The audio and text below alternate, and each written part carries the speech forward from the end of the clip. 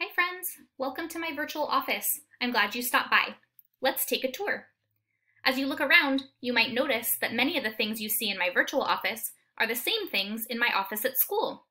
Let's start with the Komochi basket. Clicking on the Komochi basket takes you to a check-in form. The check-in form allows you to tell me how you're feeling, and it also lets you request to meet with me. You might also notice a picture of my dog Delilah. If you click on Delilah, it takes you to the break room. The break room is a way for you to explore different ways to take a break. Our brain needs breaks sometimes.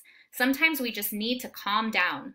You can click on the various objects throughout my office and find your favorite way to take a break. All the pictures you see here are things that you can click on. My favorite way to take a break is to cuddle with my pup Delilah. You might also notice my lava lamp. We used my lava lamp in my office when we were doing our mindful exercises to help us slow our brain down. Clicking on the lava lamp takes you to the Zen Den. The Zen Den is a great way to just take some slow breaths and reset our mind. You can click on the video links on my bulletin board. You can also click on the inhale or exhale posters to take you to some other mindful exercises. You can always get back to my main page by clicking the Go Back button. Another thing that we like to do in my office is to read books. Clicking on the book takes you to our book nook. In the book nook, you can select any of the books on the shelf for a read aloud. Some of the read alouds are read by me. Some of the read alouds are read by friends I found on YouTube.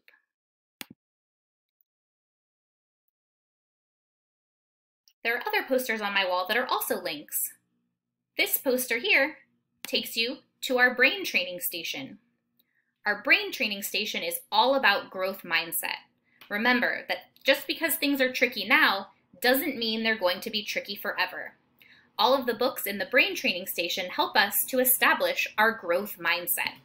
You can get more information about growth mindset by clicking on the growth mindset posters.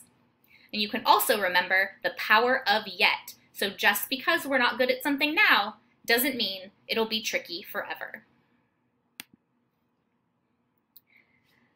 Thanks for stopping by and going on this virtual tour with me. Keep coming back because more things will be linked as the school year goes on. I'm looking forward to seeing you soon. Have a great day. Bye.